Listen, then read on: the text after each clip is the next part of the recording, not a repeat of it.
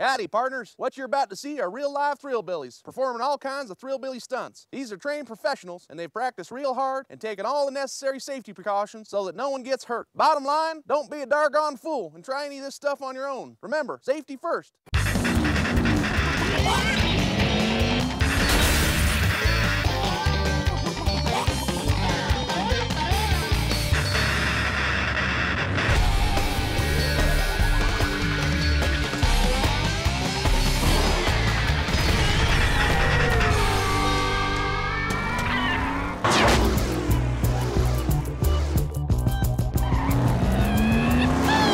Been, 2001. Carrie Hart did the first flip, and it was just, everyone was like, no way, that didn't just happen.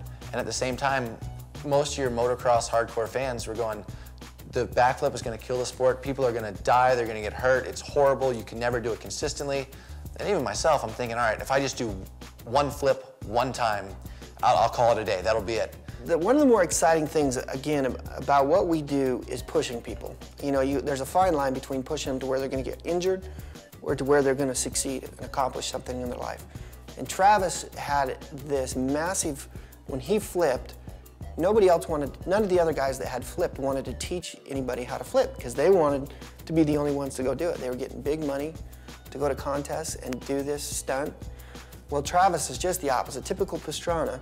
He starts just bringing people into his place and teaching them how to flip. He had this whole theory of, not the Andy Bell school where everything's wrong, but Travis actually knew what he was doing. For a long time, and probably still today, Travis had the best place in the world to learn backflips at. He had the foam pit there, and he eventually, when I learned it, there was not the foam pit for big bikes, but then eventually got that. But he had the foam pit for bicycles, and then different step-ups for pit bikes, and then for the big bike, with a mulch pile and then a ramp to a mulch pile landing. And so I think he had one of the safest setups in the world to learn backflips. I've never ridden a bike in my life.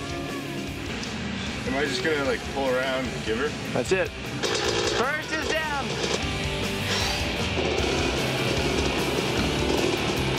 More speed. That'll do it. And he would take them and put them on mini bikes, and they'd flip on mini bikes, and then they'd graduate up to the big bike and bicycles.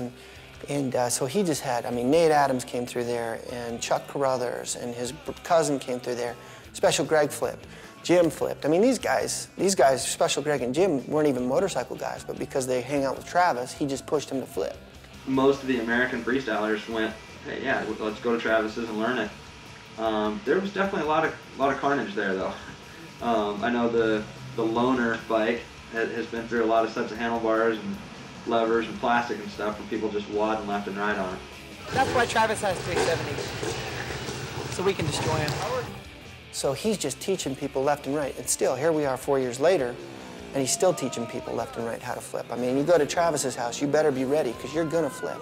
You're going to flip into the foam pit, then you're going to flip onto the dirt. And, he loves it. Because those people get such a, they're scared to death, and he knows it, but he can work them through it and coach them through it and get them done. And then at the end of the day, they're standing there going, man, I just threw a backflip. And 90% of the time, they'll succeed at it. I was involved a little bit with the backflip training.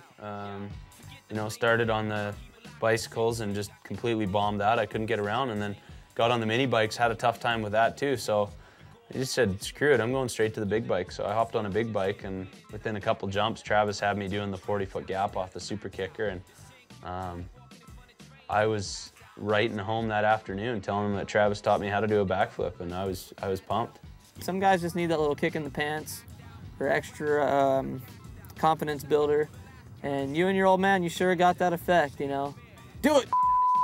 Cool, makes for good TV. Well, I don't know if you'd call him a good teacher. He's definitely good at putting enough pressure on to make you feel so belittled that you'll do whatever he says. And that's just what Travis is good at. He can never be happy with you. If you go there and you learn to do a backflip, and you're pumped, you're like, yes, I just backflipped a bicycle. You can't even revel in the excitement of that because you're like, revel? What the hell's a revel? You can't even be excited about backflipping a BMX bike because it's like, okay, now do it on the 110. And when you do it on the 110, okay, now do it on 125. And then you do that, it just never stops. If you get it on a big bike, then it's like, try double flip on this bike. he pushes you to elevate yourself constantly. And you know what, it really comes from his dad, because Robert is the exact same way.